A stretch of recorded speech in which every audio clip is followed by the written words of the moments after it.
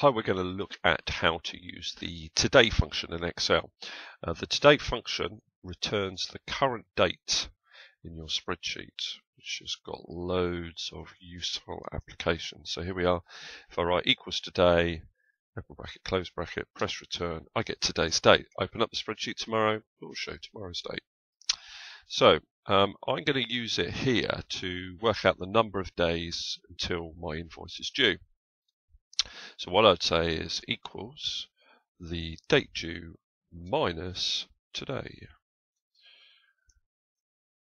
I get a date as an answer.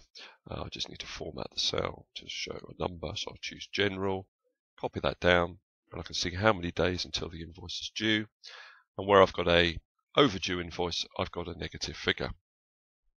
Now I could also use the today function to conditionally format these dates to show all the dates that are in the past. Today's date is the 17th of June 2013.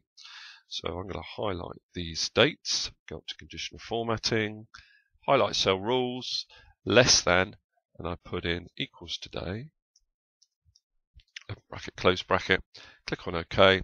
And now all the dates that are in the past are highlighted so I can easily see my overdue invoices. Another use for the today function might be within an if statement. So I could say equals if, open bracket, and say I wanted to say overdue if the date was in the past. So I'd say, is this date here less than today? If it is, it's overdue.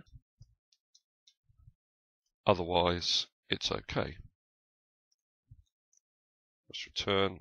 Again, okay for that one because it's in the future. Copy down. All the dates in the past are now shown as overdue. So there are 101 uses for the today function.